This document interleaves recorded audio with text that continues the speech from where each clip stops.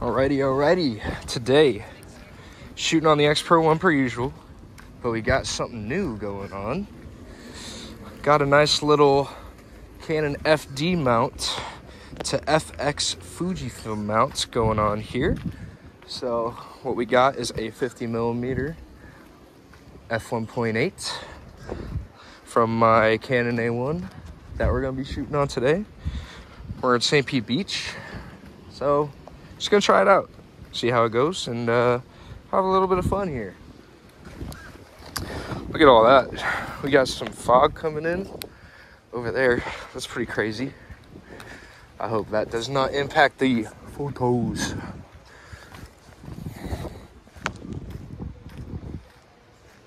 Actually, that's kind of a crazy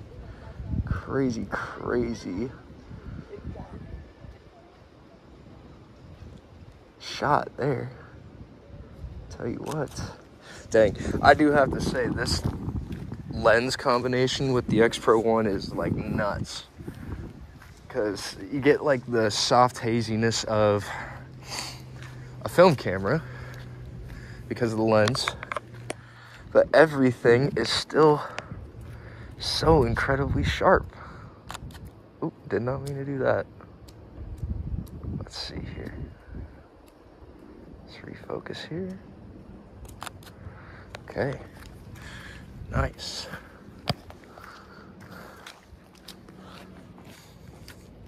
It's so nice. You get like the really dreamy effect of a film lens on a beautiful X-Trans 1 sensor. You know, you really can't beat that.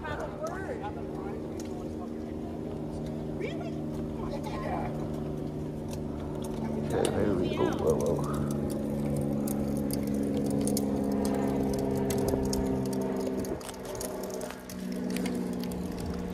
And it's nice today. We got a,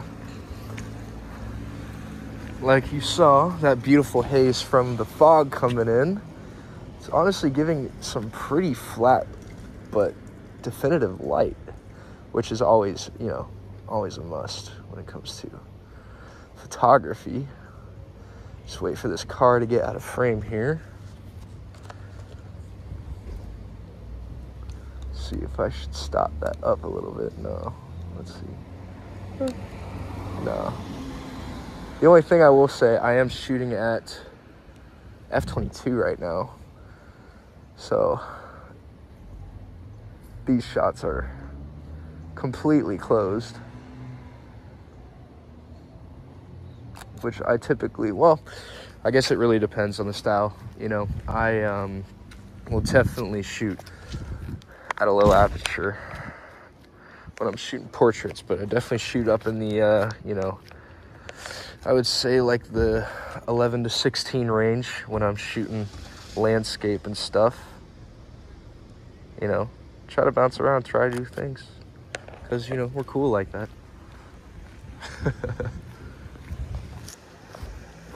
Oh yeah, that's quite an interesting scene right there. I'll try to stop it down a little bit for that. Let's get centered here. All right. I mean, these pictures are just crazy. The haze from the fog is looking quite delightful. That is the one thing though, shooting into a light source on this is going to be quite difficult to get anything really useful out of, but sacrifices must be made.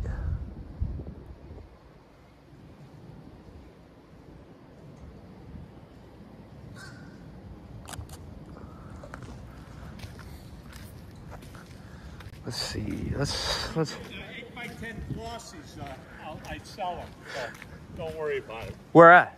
I'm just kidding. Oh, I'm John. How's it going? John. They named the room after us. Yeah, that's the best room in the place. It's the only one that works. Exactly. Pleasure meeting you.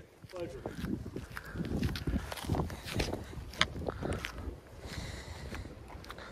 All right, so let's see here. Oh, perfect. Okay. Come on.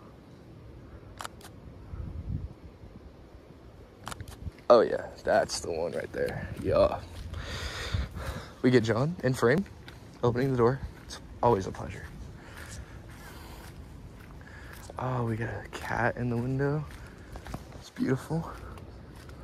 Stop that. Oh my goodness, stop that down. Ah.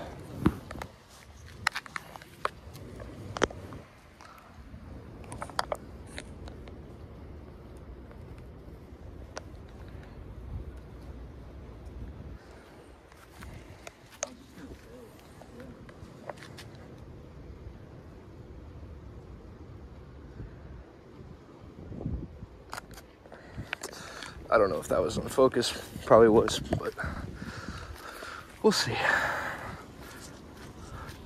Oh my God, that's not a cat, that's a dog. Holy shit. Holy shit. Okay.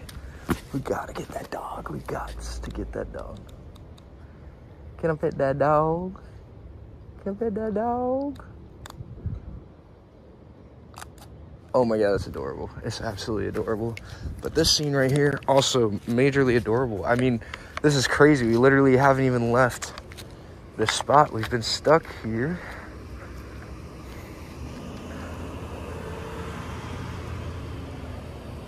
This whole time, shooting the same exact thing. It's just, you just can't help it. When you see a beautiful scene, you gotta shoot it, right? That sign's kind of annoying being right there, but hey. Nothing's perfect. I mean, I must say, this setup, you know, I've been shooting, when I shoot film, I usually shoot with my Canon A1. I hate to admit it, but it's my only working film camera right now. And when I shoot with that, you know, the thing I love about it is the detail, obviously, because the Canon A1 is just like a powerhouse, but, you know, it all really comes down to the lens. When you're shooting on a film camera, especially an SLR style camera, and this 50mm f1.8 just, it's nuts. It's absolutely beautiful. And the images that it creates, you know, obviously, like I said, massive detail, but incredible, like almost dreamy look to the photos, which I know I'm sure all of my fellow film enthusiasts understand. They understand the beauty of that. And the other good thing about this is, you know, you do have to choose the option to shoot with the lens off on the Fuji, but you still get access to you know, check your focus. When you press this, it gives you like a zoom. I'm like blanking on the term for that right now, but it will zoom into the image very, very closely so you can like check your focus. I didn't know if I was still gonna have access to that, but I do, which is always a delight. Let's see. There's beautiful scenes down here. Absolutely beautiful scenes. I don't know how I've never shot down here before. I've lived here my whole life. I've never shot on this part of St. Pete Beach. I don't know why. Guess I'm just a bad photographer. No, let's hope that's not the issue. Let's see here. What is that? No, that's too much. All right, let's journey. Let's journey. Get out of this area. Try something new. And I'm also trying out a new chest strap. So I'm hoping, in comparison to some of the recent videos where I've had the camera mounted up here, I'm hoping it's not as shaky for you lovely, lovely viewers. Let's see here.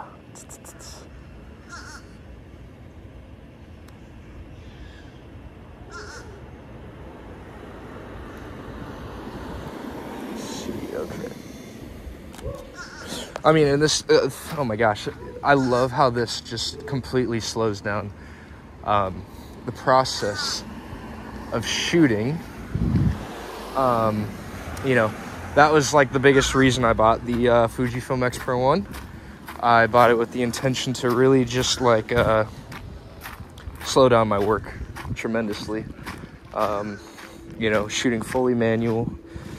The only issue that I really had with this camera actually leads to the reason why I bought this mount so I could put this lens on it. Is yes, the Fuji 27mm f2.8 WR, however you say that. It has an aperture ring, which is great. That's what I wanted, but it's just like, I don't know, the focus ring on that is like literally this tiny little thing on the end of the lens, which, I mean, no shade or anything, but it just wasn't really allowing me to get like really beautiful focus, just because it's all digital, you know, where this is mechanical. And with a mechanical zoom, you really have a lot more control.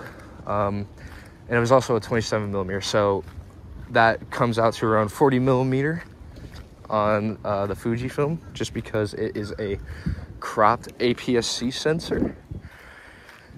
So that, you know, will crop your image in your lens quite a bit, depending on what you're shooting with.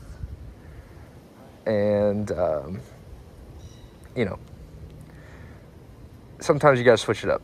I was getting a little, I wouldn't say I was getting sick by any means of the 27mm, but it was definitely starting to get a little boring, you know, like with the 50mm, especially with this. The only thing I didn't see was whether this had a crop or not, which obviously horrible review, you know. But I don't remember seeing that there was a crop added with this adapter. But with this 50mm lens, you know, it comes into more of like 60-ish, I want to say. Somewhere in the 60s. But, you know, it's definitely giving me a different perspective. And honestly, like, I said I was going to leave this area and I still haven't, and I honestly am not like super mad about that. It's just like photos for days out here, you know? You just like really can't be mad about that. This is definitely rendering colors a lot differently as well than my you know, 27mm lens that I typically shoot with. And it's got a much deeper depth of field when you're focusing, which is really nice. I did a little sample photo. I did 2 sets, actually, when I first popped this lens on, just to see, you know, what the real difference was compared to the 27mm. And I took 2 sets. Yeah, I already said that. One of a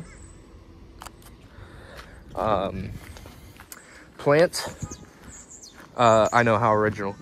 But I wanted to, you know, show off, or at least test the difference in depth of field, because that view of the plant had a lot of busyness in the background.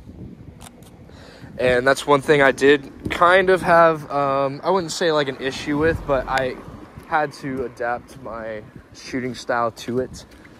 With the 27mm is, you know, it doesn't really have incredible separation between your subject and background, especially if you're shooting something that is, you know, very textured. You know, it has a very similar textured background. And so I'll show those 2 images here, and you can see the difference in separation. It's quite interesting, actually.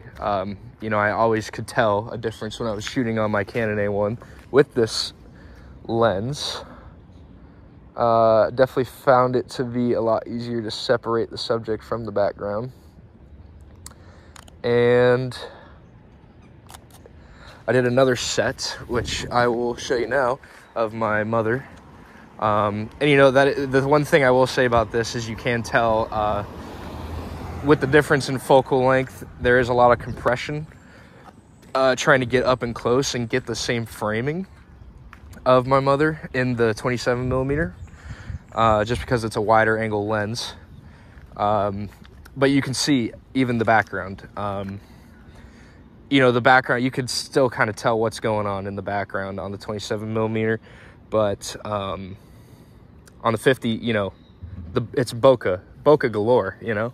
And so that's really what I was looking for, especially, you know, with the intention of still being able to use this camera, the Fujifilm, for, you know, like portraits and stuff like that, where separation really just makes a massive difference in the photo. And let's see here, what is this looking like? What happens when you give a photographer with ADHD new gear and try to have him do a review? It's just all over the place. But being able to really define separation in an image, at least for me, just adds so much more pizzazz, I think, to the image and the emotional connection, I would say, to the subject. Just because it's more of a subject that way, in my opinion. It's not really working. But yeah, so overall, you know, this is really, really interesting to use this lens on this camera, you know, because another thing I want to, you know, go off and rant about is how I've talked many a times about the, let's pump up to 2/50th of a second here. I've really gotten into in some of my other videos, you know, the absolute powerhouse that this X-Trans 1 sensor is. You know, Fujifilm really just was on a roll with this one. I think this is, in my opinion, one of their best sensors. I'm not like incredibly familiar with the later generations, but in terms of, well, I should say from the perspective of somebody who really shoots with the intention to capture a very dreamy vintage look in their work, this just, I mean, does everything I could ever ask it to do. And I honestly have had no complaints with this camera. You know, I feel like a lot of people talk about its focusing abilities, but like I said, if you're slapping an old film camera lens on here, focusing is not going to be, you know, up to the camera. You got to do it yourself. But I mean, here I am digressing again. This lens with the X-Trans 1 sensor, nuts. Absolutely incredible. The way that the colors are rendering in through this lens, I mean, it's just some of the best looking colors, you know, I've ever really seen. I'm obsessed. I'm going to talk about this forever. Yeah. And I know this is a much different style video than you all are used to, I would say, or even I am used to filming. But I wanted to have my first impressions recorded, you know, for anybody who's interested in viewing to see. I think vintage glass on modern day cameras is something that's starting to get dabbled in the photography scene, and I think it's something that will really boost your ability to frame an image, because, you know, like I said, shooting with vintage glass, everything's manual. You can't rely on the camera to do anything for you, especially shooting on a camera like this. You know, everything is already designed to be manual. You got the shutter speed dial here, and with this lens you got the aperture ring here, and then focusing here. One thing that is digital, but I mean you still have to manually set it every time, is ISO. And for me personally, especially on a day like this, I'm gonna be shooting around like 400. I think I'm shooting at 400 right now. I'm shooting at ISO 400, and for that I have it mapped to the function button up here. So I just click that and then, you know, select it in the viewfinder what I want, you know. And a couple of other things, you probably noticed that you can't see anything here. I turn the screen off because I try to not view the screen while I am shooting. I'm sure you guys have noticed that in some of my Stinky Pits videos, that I'll take a picture and then I'm just, boom, looking at it. Let me see, how did it turn out? And honestly, it disconnects you from what's going on around you, especially in the street. Oh my gosh, like you need to be on your like toes when you're shooting street photography, being ready to really capture anything. And you know, if you guys are anything like me, I'm sure you've watched plenty of other videos from people like Pauly B and, you know, the almighty Joe Greer. But for me personally, you know, like watching Walkie Talkie by Pauly B. I know Pauly B's focus in those videos isn't, you know, to be shooting. He's videoing the people that are taking pictures. But I'm sure, just like I said, if any of you are like me, you're watching these videos and you're seeing scenes that you're like, okay, why didn't you take a picture right there? And so that's just like, you know, you gotta be like really focused. And I think that's something that really, you know, you can achieve with a camera like this. I'm starting to just talk a bunch of bullshit right now because I'm trying to shoot some amazing pictures. Oh, yeah. That's it right there. And yeah. So yeah, let me just keep rambling on. We're gonna head out to the beach here. Try to get some nice little shots of some things. Who knows if that turned out, we'll see. But as you can see, quite a foggy day at the beach. This is crazy. It's been a long time since I've seen it look like this.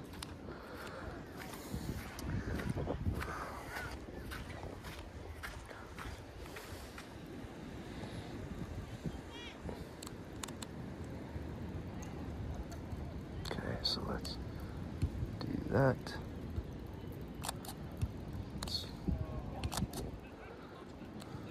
Okay. Sick.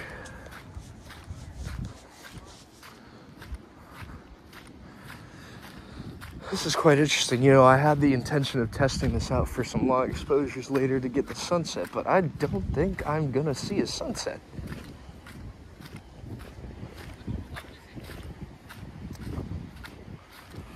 And also, I haven't checked the video, so if it is shaky, I'll need to adjust this chest strap a little bit. But nothing that can't be fixed.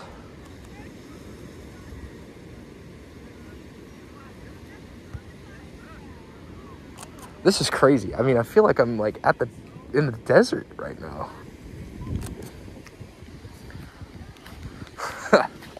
Like, wow, I haven't seen it this fucking foggy in a long time. Excuse my language.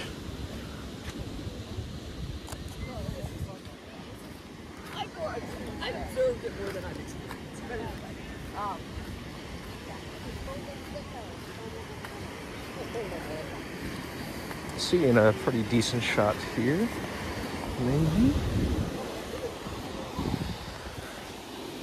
All right, let's see. Just so y'all can see what I'm looking at here. Try to get this nice and focused in, get a nice little meter going here. Okay. All right, lady, come on, walk block.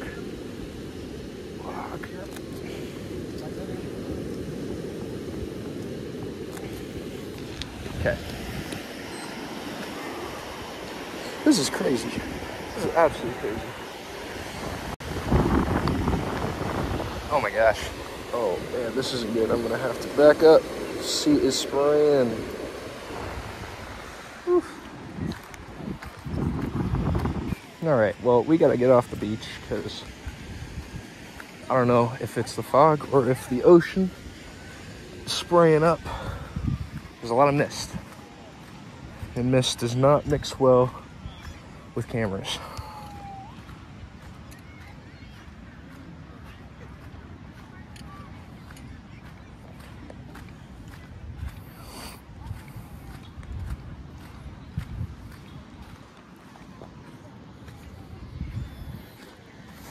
Let's see, what's black and white looking like right now? That's actually pretty sick, not gonna lie. Might have to take that picture. Oh. Okay.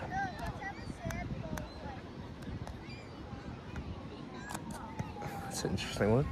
Yeah, let's switch to black and white. Kind of losing the brightness of the colors with this fog.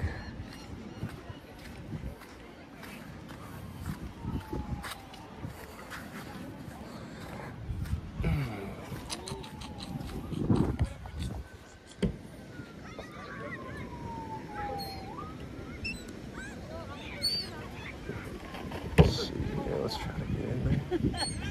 Okay, nice little focus on that. Very active, very dynamic. This is the point of view. All right.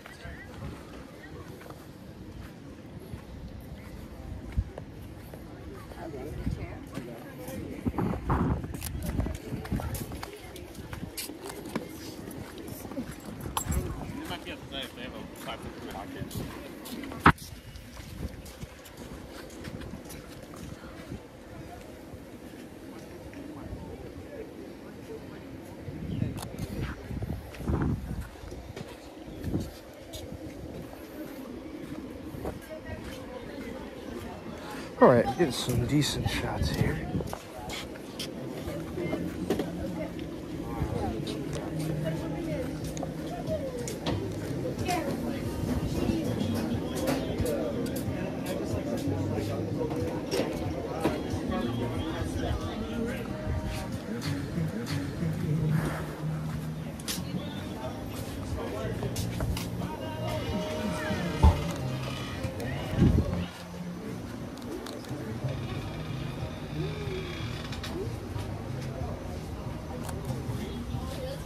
Okay, well, I've got bad news. The camera is about to pass away on us. So I'm gonna try to go around and get a couple more shots. The black and white turned out pretty sick, I'm not gonna lie. Can confirm that this lens being adapted on this camera is incredible. Absolutely incredible. Let's see. Maybe we can get, oh, that building, look at that. The building is just like gone. Fog has taken over. Silent Hill is here, ladies and gentlemen.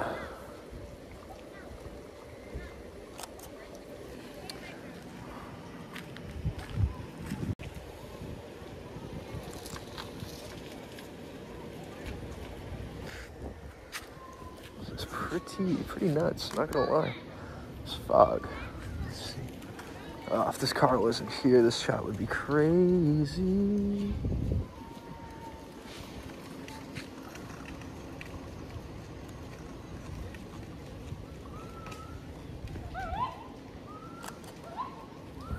All right, well, I think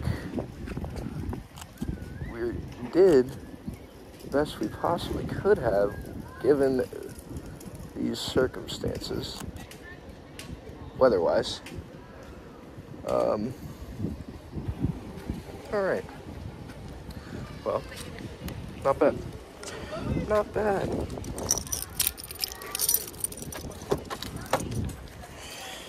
All right. Hello. All right, let me get this thing off of here. All right, so here's the setup, by the way. If anybody's interested, I'll link it in the description. This thing is honestly a lifesaver. It's going to be interesting to use this while I am photographing in Pittsburgh, doing some street photography. If you need a little bit of a better view of this, here is the lens. It's a beautiful, beautiful lens. And the adapter right there. So, I'm really excited to do some more photos with this thing. Happy to be photographing out here. It's going to be my last video, I think. We'll see. In the St. Pete area before I move to Pittsburgh. So, it's bittersweet, but hey, it's fun. It's beautiful out here. Love capturing this place. I know this video was a lot different from what I usually post. Very little editing to this, but, you know, I had fun shooting it. So, that's all that matters. So, yeah, I will see y'all in the next video. I have a really special video coming out soon, which is going to be fun to show, fun to display. And I think after that, it's going to be back to the street, back to Pittsburgh, and just grinding out some videos of street photography and some Q&As. I really would like to get connected with a lot of photographers in the Pittsburgh scene and maybe do like videos with them. You know, I know like Polly B does the walkie-talkies. I would like to do something a little different where it's very similar to the shooting style that I have done for like Stinky Pits, where you kind of get that like POV, but almost like, you know, you're there with me or us if I'm with somebody else, and kind of we just go around, shoot pictures, talk about photography or whatever we want, and see how it goes. I am trying to put it all together right now, so stay in tune, stay tuned in, stay whatever. Keep in touch. And that was horrible. That was absolutely horrible. I'm so sorry you had to listen to me say that. But yeah, no, stay tuned. Definitely got some interesting stuff coming. So if you're liking this, you like my work, you know, tag along. So I'll see y'all in the next video. Can't wait. Peace.